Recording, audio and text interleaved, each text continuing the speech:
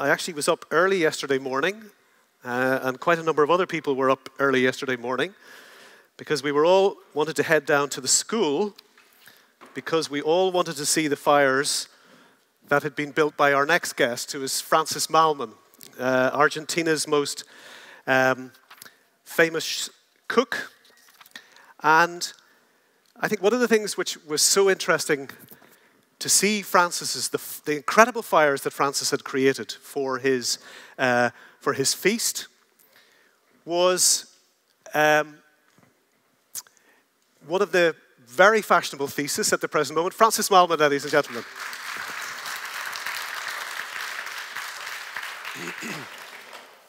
If you're wondering why we're standing here, and we have large brains, yours is bigger than mine, I'm sure, and small teeth and small jaws, and why we are Homo sapiens rather than Homo erectus, which we were several thousand years ago, the reason the thesis goes from Professor Richard Wrangham from Harvard is fire. Because fire allowed us to cook, allowed us to eat meat, allowed us to soften food, which meant we didn't have to spend 5 hours chewing on a leaf for minimal nutritional benefit. And that was our race suddenly forward to becoming large-brained, small-toothed, omnivorous people.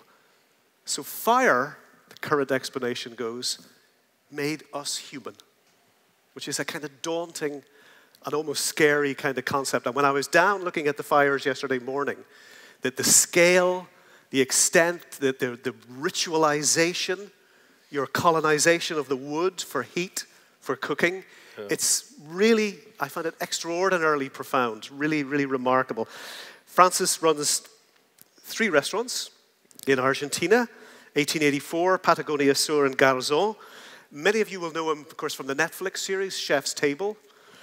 And I'm very interested in the idea, because I'm from Belfast, that you love the poem Desire in Belfast. Wonderful poem. By Sean Haldane. Yes. There you are, it's a small world. And Francis is quoted as saying, one of his earlier books, Seven Fires, was described as an instant classic. And he has said about fire, fire always has a magic way of slowing things down and bringing people together. So we're all here together to listen to Francis Mallmann on fire. Thank you. Thank you very much. Thank you very much. So, yes, in 50 minutes, I would like to talk a bit about the language of fire and cooking. Because I really believe that cooking is a craft. You know, there are many talks nowadays about the art of cooking and the art of... And I really believe that cooking has nothing to do with art, that art is more an intellectual thing. And the reason to eat delicious things and drink good wines is to have better conversations at the table with a friend, peers, lovers, children, or whatever. And I think that food and wine brings out the best of us. We get more witty, more truthful, and inspired by food and wine. And I think that the biggest beauty of it is the table setting. So nowadays when I go to sort of, not very often, but I happen to sit in very manicured restaurants, and I get interrupted all the time by the waiter presenting the plate that you chose half an hour ago and saying, I'm sorry to interrupt you. The chef says that this has so-and-so. I think that's very arrogant and boring. I think that we have to respect that beautiful climate that a table has. And I think that's very important.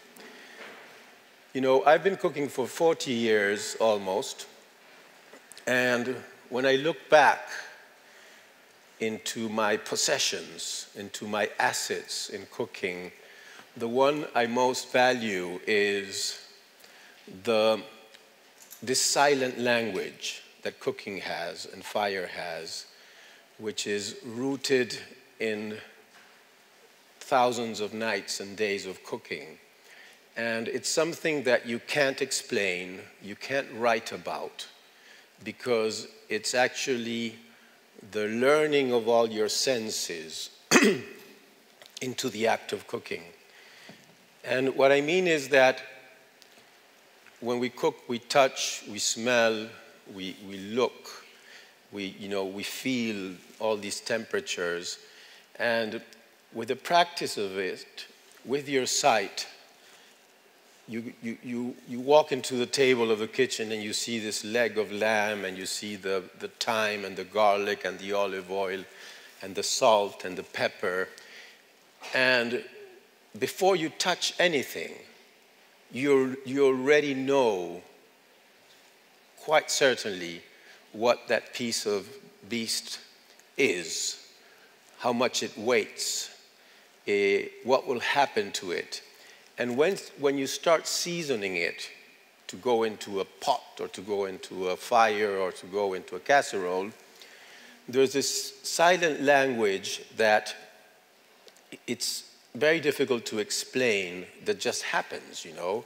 And if I have salt there and I just do this and throw it into a salad, I know exactly how that will taste. You know, obviously I can taste it and say a bit more or when I went over it. But I think that there is this thing you learn in cooking, which is measuring and deciding things in your thoughts. And I find that a very beautiful silent language, that it's unexplainable. And I think it happens with every craft. I like sewing as well. You know, I find it, I don't know why. Since a kid, my grandmother taught me how to sew, and sometimes I sew with my children. And as well, you know, there's that silence in every craft that you're doing something, you know what you're doing, you know your aim, but there's space and time to think about so many things. And I think that's very, very beautiful. Now, fire mixed up with all of that gets even a bit more complex, because I think that there is a sort of a collective memory in us of fire that is inside us long before we are born. It's like a medular thing. It's something that it's in our guts. And, you know, and you make a fire and you put 20 chairs around it and you sit around kids and a soldier and a president and an artist and a cook. And there's sort of this beautiful silent way of agreeing with that comfort and that warmth and that energy of fire. And I find that one of the most beautiful things in my work. And since I started cooking quite regularly with fires, like 20 years ago,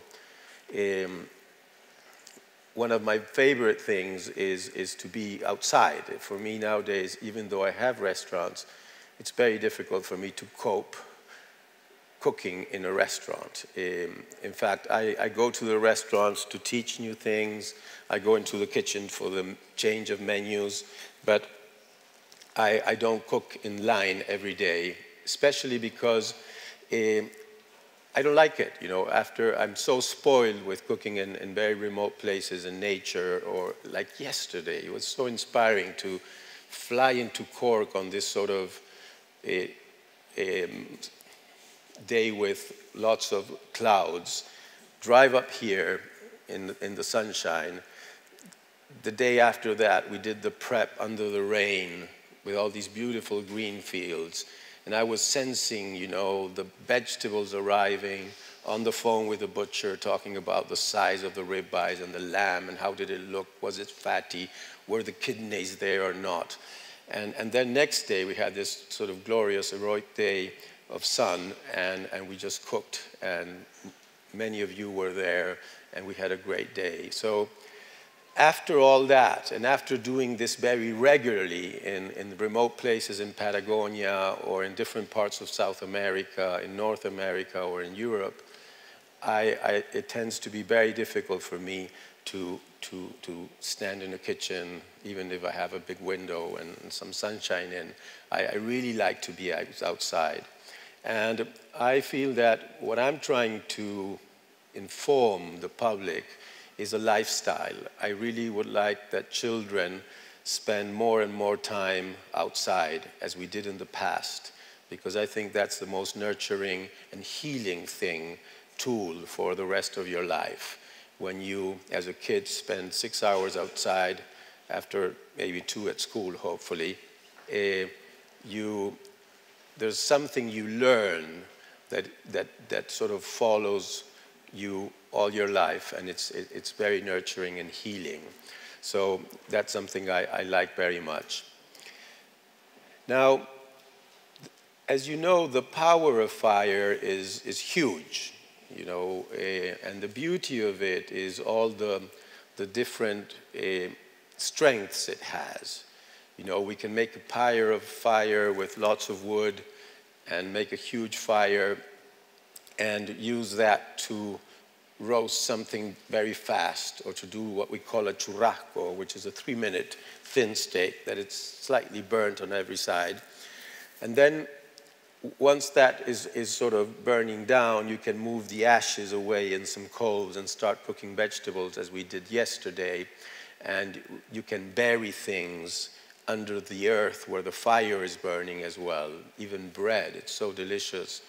And I find that, you know, I've been cooking with fire for such a long time, but I feel that I'm just starting, because every day there are new things, every day there are inspirations, every day there are new things we can do. Like yesterday, we did this sort of long sausage of big as this table of vegetables.